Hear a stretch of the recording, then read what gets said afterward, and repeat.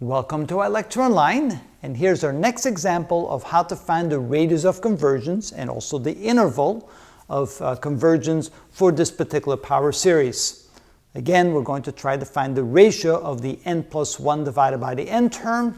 Let's do that. The ratio is equal to a sub n plus 1 divided by a sub n, which is equal to, replace every n by n plus 1, we get x minus 2 to the n plus 1 term divided by n plus 1 squared plus 1. So all we did was find the next term in the series, simply adding 1 to every n, and then we divide that by the previous a sub n, which is x minus 2 to the n power divided by n squared plus 1.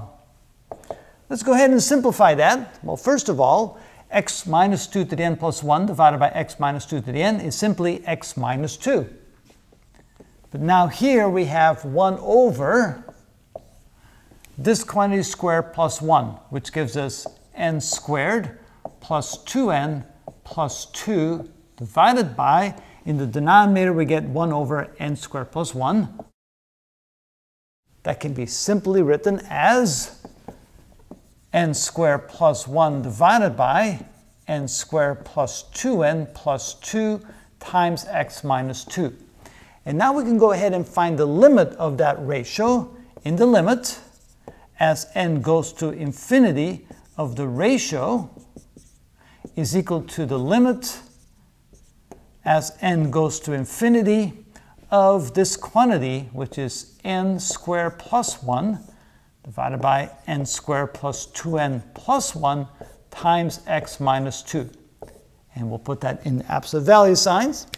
Now, if we take the limit of this ratio, as n gets very large, n squared will become much larger than 1, and n squared will become much larger than 2n or 1. And so as n gets very large, we can ignore the other terms in that ratio, and therefore, as n becomes infinite, the ratio of n squared divided by n squared will converge to 1.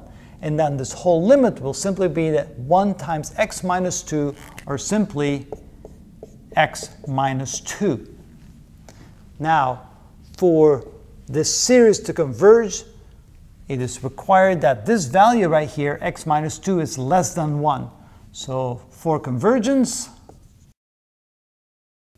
we require that this quantity right here, x minus 2, is less than 1, where this value 1 becomes the radius of convergence. And if we then solve this for x, let's go ahead and do that over here. So we get minus 1, we take the negative of that radius of convergence, is then less than x minus 2, which is then less than positive 1.